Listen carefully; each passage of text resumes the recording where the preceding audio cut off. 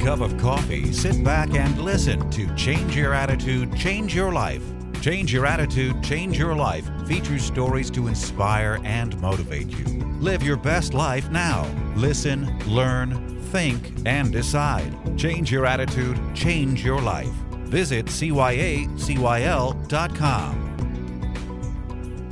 Welcome to Change Your Attitude, Change Your Life. I'm Joan Herman. Thanks for tuning in. Do you often try to implement radical life changes only to slip back into comfortable habits? According to today's guest, health and wellness expert Kathy Freston, it's time to change the counterproductive, it's all or nothing mentality and try a powerful method that can be an effective way to achieve positive lifestyle change. Kathy promotes an approach to health and happiness that includes a healthy diet, emotional introspection, spiritual practice, and loving relationships. She's here today to discuss the proven value of leaning into change and why we shouldn't try to break a lifetime of bad habits overnight. Kathy's a New York Times bestselling author whose newest book is entitled The Lean, a revolutionary and simple 30-day plan for healthy, lasting weight loss. Kathy's appeared on The Oprah Winfrey Show, Ellen, The Dr. Oz Show, The View, Good Morning America, The Martha Stewart Show, and on the Oprah Winfrey Network. Her work has been featured in Vanity Fair, Harper's Bazaar, Self, W, and Fitness. Kathy's a regular contributor to The Huffington Post. Kathy, welcome. Thank you so much for joining us today.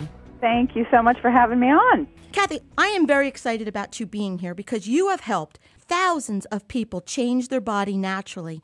And you say that it's possible for people over the age of 35 to achieve amazing results without surgery or fad diets. So I'm telling you now, I'm in. Sign me up.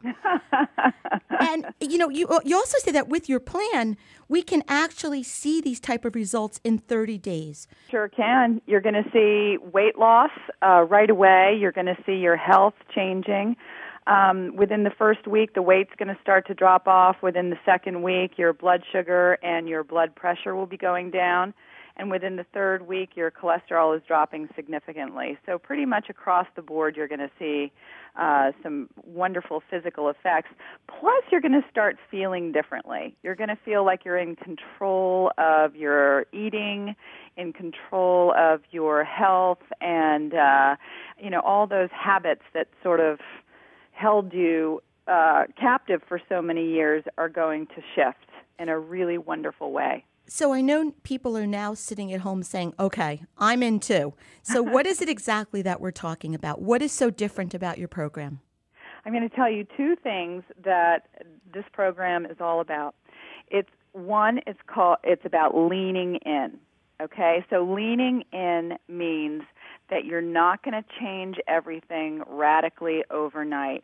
You're going to get your toes in the water. You're going to start with some very easy habits, and you're going to gradually move toward healthier ways of being. And Kathy, just to interrupt for a moment, I think that is a very important key because so many of us, we start these programs and we're really gung-ho and we're doing everything that we're told, and a couple of weeks or months into it, we get tired of it or it just becomes too difficult. We quit and we slip back, and it's this vicious cycle that we go through over and over again. Exactly, and then we beat ourselves up. We feel terrible that we couldn't stick with it, and because we feel terrible, we stuff ourselves, we punish ourselves, and then we punish ourselves for what we eat, and we get this yo-yo weight thing going on, and we're miserable for years, and that is no way to live. I don't think we should be hardcore disciplined in our lives. That's not what life is about. Life is about growing and evolving as a human being and doing important things in the world. It's not about hyper-focusing on our food and weighing, grams of protein and calories and things like that and being obsessed with it. I think we should just subtly change the chemistry in our body by adding in a few more habits, and then it becomes easy. It becomes natural. It's kind of like a magic thing. Your body just changes. Your mindset just changes because you're doing it gradually. You're not doing something that's so difficult. So, for instance, on the first day of the Lean program is the 30-day plan to healthy, lasting weight loss. The first day is just adding in 8 glasses of water a day. Easy enough. So the point is you're going to see, oh, okay, I can do this. That's just getting my toes in the water. That's not a big deal. But just by adding in 8 glasses of water a day, 8 ounces of water 8 times a day, you're going to start feeling very differently, because water affects your metabolism as it does every single function in your body. Metabolism requires that you're well hydrated in order to work well.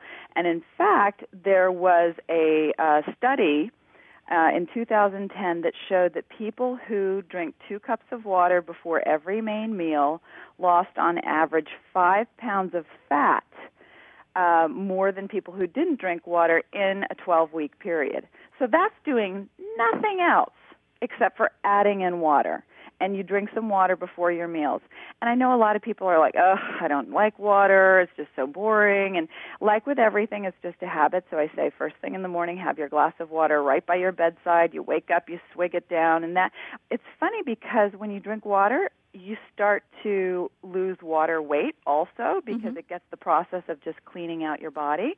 So the fluid retention goes away. You're not quite as bloated. Your metabolism sort of kicks into gear. You're not quite as ravenous because right before the meal you've had 2 cups of water, and you see you're leaning in. I'm not saying you have to take away your cookies or your pies or your burgers or anything like that. I'm just saying lean in gently. And each step is kind of like that. You're leaning into something that's really doable, really practical, and you're going to see results pretty quickly. I think that's a great approach, because I actually have a girlfriend who wanted to lose weight, and she started this program, and it is a healthy way of living program, so it's in the right direction, but it was very radical. It was almost like, okay, tonight I'm going to eat this gallon of ice cream because tomorrow I'm going to start my quote-unquote diet and my healthy eating way. And it was very radical. She had to change everything, and like I said, about 8 weeks into the program, she was like, oh, I really don't have time to do this juicing and to do this, and she stopped. So yeah, of course. And it's not fun. And I think that's why diets don't work a lot of the time, too, is because we're miserable in our lives, We feel like we're deprived. There's too much discipline, and there's too many hardcore rules. And it's just, we don't feel like we're eating anything yummy, and we're not part of our community and our family. And it's like we're sidelined into this strange, crazy way of eating. And I think that life is not meant to be lived like that. We're meant to enjoy our lives and participate with our family and our communities. We're meant to feel full. We're meant to feel happy and satisfied and fulfilled. We're not meant to starve, and we're not meant to go in these crazy, crazy rules. So this is a plan that's very, very healthy, that's very geared toward making you feel full. And this is the second component of the book, and it's called crowding out. So you're not only leaning in, but you're also crowding out the old habits and things that used to put weight on, take away your energy, make you feel guilty about things. So in the lean plan, I'm going to have you add in so many things, but they're little things. You're not even going to feel put out by it. For instance, you're going to add in eating an apple a day. I'm not saying take anything out. I'm just saying add in an apple a day. So when you add in an apple a day, you're crowding out room in your stomach, room in your belly for other food, because apples have this very powerful fiber called pectin. And pectin is twice as effective as other regular fiber because it stays in your belly twice as long.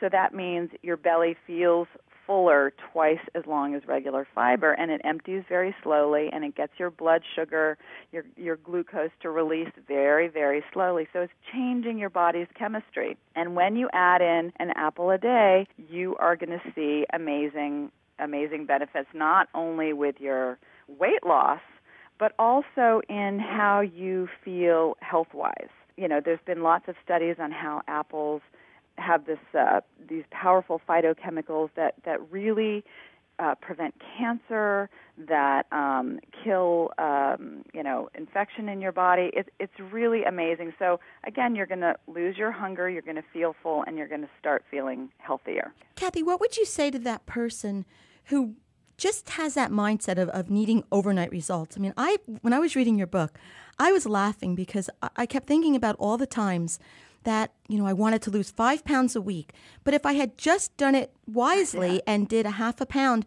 a year later when I'm still the same weight that I was a year ago, I could have been 30 or 40 pounds lighter if I just had patience. So what do you say to that person? Well, healthy weight loss is about 1 to 3 pounds per week. And you don't want to lose any more than that because it's not real weight. A lot of the times, like these high-protein, low-carb diets, it's a lot of water weight, and it's unnatural for your body. Your body rebels, and then you gain back all the weight, plus about 5% over the course of 2 years. So, if you had done it in a healthy way, like you said, 1 pound to 3 pounds per week, in 50 weeks, if you say you're losing only a pound a week, which you probably are going to lose more, you've lost, 50 pounds for good, forever. It's done. I have a friend who has just gone through it, and she's lost 50 pounds in 50 weeks, and she said, no problem, happy to do it this slowly. One, because it was comfortable. Her world wasn't shaken up. Her world was, she just sort of leaned into these shifts so that she could find her footing and shift gradually into this new lifestyle. So it was comfortable for her. We need to find our way. It took a lifetime of doing things the way we used to do them to get to where we are. It's going to take a little bit of getting used to shift into these new habits. So why hit ourselves over the head and be uncomfortable about it? And the results are worth it. When it stays off, it's like, great, not a problem. I'd rather lose it in a healthy, slow way so that it lasts. And it becomes a way of life then. It's not a diet. It's just a way of eating. It's just a way of eating. And you don't think about it anymore. I mean, once it starts happening, your brain chemistry changes. The way your brain releases dopamine and serotonin, the feel-good chemicals, is going to shift. The way you crave food is going to shift. Your blood sugar is going to straighten out, so you're no longer going to be on that crazy emotional roller coaster where you're craving and then, hoarding food and, wondering when you're going to get your next hit. And then all that stuff is just going to go away. It's going to shift because you're going to start feeding your body things that are full of fiber. Fiber is the one component that the scientific research consistently cites to creating lasting healthy weight loss, sustainable weight loss. So you have to have that fiber. Fiber, by the way, is not found in any animal foods. So no yogurt or no meat or chicken or milk or anything like that. Eggs, there's no fiber in any animal foods. Fiber is only found in plant-based foods. So in the lean, I gradually move you away from animal foods because that's where all the saturated fat is and the no fiber and the inflammatory protein. And we're going to move you toward plant foods like, chickpeas and lentils and tofu and brown rice and quinoa and meat alternatives like veggie burgers and lots of nice vegetables and fruits and things like that.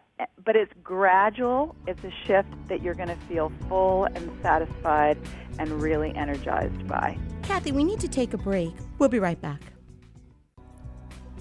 Change Your Attitude, Change Your Life now has a free monthly digital magazine that can be read online or emailed to your inbox. Each month, nationally recognized leaders in their field provide the information that you need to inspire and motivate you. We believe in a holistic approach to life, incorporating mind, body, and spirit. As philosopher Francis Bacon said, knowledge is power. Use the wisdom provided in the publication and apply it to your everyday life. Visit cyacyl.com for more information or to begin your free subscription. That's cyacyl.com. Welcome back to Change Your Attitude, Change Your Life. I'm Joan Herman, and our guest today is health and wellness expert Kathy Freston. Kathy's here today to talk about the importance of leaning in when making lifestyle changes. Kathy, before break, we were talking about leaning in relationship to weight loss, but you also say that this can apply to all areas of our lives, and when we make one tiny shift, we can make a major difference in our life. So What are you talking about when you say a shift? I'm saying change up something in your daily habits. You know, if you keep doing the same thing over and over again, you're going to keep getting the same result. So when you shift something, even a tiny little shift, everything just kind of changes. It's amazing how that happens. It like alters the course of your life in ways that you can't even see. It's an incredible thing. I used to be a smoker. I smoked a pack of cigarettes a day. This is many years ago, of course. But I tried throwing the pack away. I tried, acupuncture. I tried hypnosis. I tried just willing myself to do it. But I thought I'm going to just lean in. I'm going to lean into this process of being a non-smoker. I'm going to set my intention, and I'm going to find resources that help me. I found a support group. I crowded out my habit with doing a little bit more exercise or going to a movie or making sure I was booked up with friends, so I crowded out the time that I would have been smoking. So it's like with anything, even if you want to leave a destructive relationship and start some new stage of your life in that area, you can lean in by just sort of, okay, I'm not gonna, I don't know how to break up overnight. I don't know how to make my life happen overnight, but I'm just going to do one tiny thing. I'm just going to call the local bicycling group, and I'm going to sign up, and I'm just going to start going on rides. That's the one little thing that I'm going to do, right? And so little by little, you start to feel better. You add in one more habit. Say you then decide, you know what, maybe I think I'm going to go to a fellowship group and get a little emotional support for people who are going through bad relationships or something. The more you just do a little thing, changing things up a bit, ways to affirm yourself, ways that advocate for yourself, that you say, I find myself important enough and worthwhile enough that I'm just going to make a tiny little shift to advocate for myself. And as you do that, you build up a little bit more self-esteem, a little bit more pride, a little bit more joy in your life, and you start this process of momentum. Little by little. When I started eating healthier, for instance, I grew up in the South. I grew up in Atlanta, Georgia, eating fried chicken and chicken fried steak and barbecued ribs and every kind of cheese and sodas and everything. And when I decided I wanted to get healthy, I thought, oh my gosh, I don't even know the first thing to eat. I have no idea. I mean, this is the way that I've eaten. My mom told me it was good stuff, and not like I'm a bad person. She's not a bad person. This is just what I know, and it was overwhelming. But I just set my intention. I said, you know what? I want to be somebody who is healthy, who eats healthy, who feels good, who has energy. I don't know how I'm going to get there, but I'm just going to lean into it. And that's when I started adding in just a tiny little habit that made me feel good, whether it was eating an apple a day. That would go on for a week. Then I'd add in the water. That would go on for a week. Then I'd add in something else. Maybe I'd take away something. I lost my craving for sugar. And little by little, I became the healthy, happy person that I'd visualized. And it came from setting my intention, nudging myself forward ever so slightly, leaning into this shift, and building a momentum. And that momentum carried me into my path of being a healthy, happy person, little by little. Kathy, before we run out of time, we have a couple of minutes left. You developed 8 pillars of wellness. Very briefly, what are these pillars and why are they so impactful? I think that wellness is not just a physical thing. I think it's a body, mind, soul thing. So we have to be well on all these different levels. One of the pillars is meditation, and just to be quiet and listen to the still small voice inside of us, because we all have that still small voice that guides us into the next right step. So meditation is one of them. Self-work is one of them. So that's introspection, is really thinking about, okay, what motivates me? Where am I stopped? What are my blocks? Exercise is one of the pillars, and this does not mean going to the gym and just beating yourself up on the machines, but just leaning into it again, just getting outside, walking around the block briskly until that's so easy that you need to add in a little something else. But wait till you really feel energized enough to add in something else, and then you add an incline, and then you add some weights maybe, or then you add on a hike. Another pillar, which I think is the mother pillar of all of them, is called conscious eating. And conscious eating means that you're aware of where your food comes from and how it feels, how it sits with you in your soul, in your body. for me, conscious eating meant, because I'd grown up eating so many animal foods like meats and dairy and eggs and all that stuff, I thought I want to be conscious about where it comes from. I want to really see what the process is. So I started watching videos and reading accounts of people who had gone undercover in slaughterhouses and egg-producing places, and I got really uncomfortable with what I was seeing. So I decided I just wanted to be someone who didn't eat animal products. And so I just leaned away from it. And so I came in through that soul place of this doesn't sit right in my soul. I don't like to see any living being suffer, and I don't want to be part of that. But then when I started learning about all the health benefits of moving away from eating animals and eating only plant-based things, I got really inspired because I thought, oh my gosh, my cholesterol can drop. I can lose weight. I can prevent the major chronic diseases like heart disease and stroke and type 2 diabetes and even some kinds of cancer. So that conscious eating is a really important pillar. And also service is a really important pillar because it makes you feel good about yourself. It makes you feel like you have something to offer, and it gets the attention off of that sort of self-centered fear, how we just go round and round in this obsession about our lives. When we take ourselves out of that self-centered fear for a little bit, we help someone out, we do something positive for the world, even just a little bit, whether it's making a donation or volunteering for an hour a week, we get this self-esteem that just sort of, there's like a power that opens up in our chest. We feel sort of this life coursing through our body, and we get powered up by that, and that moves us forward. So all of these pillars work in tandem, and we don't have to do them all at once, but we can just touch on them and realize that they're important aspects of our life, and we can lean into these shifts ever so gently by just becoming aware and willing to move forward. The book is The Lean, a revolutionary and simple 30-day plan for healthy, lasting weight loss by Kathy Freston. If you'd like more information about Kathy and her work, you can visit her website, kathyfreston.com, or as always, you can visit our website, cyacyl.com. While on our site, listen to past shows as podcasts, read the digital magazine, take part in our book club, sign up for our mailing list, and be sure to follow the show on Facebook and Twitter. Kathy, thank you so much for spending time with us. You are providing an approach that gives us the power to change anything in our lives when we take it slow and keep it manageable. So I want you to know that I'm leaning in. Thank you. Thank you, Joan. It was a pleasure. This is Change Your Attitude, Change Your Life. I'm Joan Herman. Thanks for tuning in.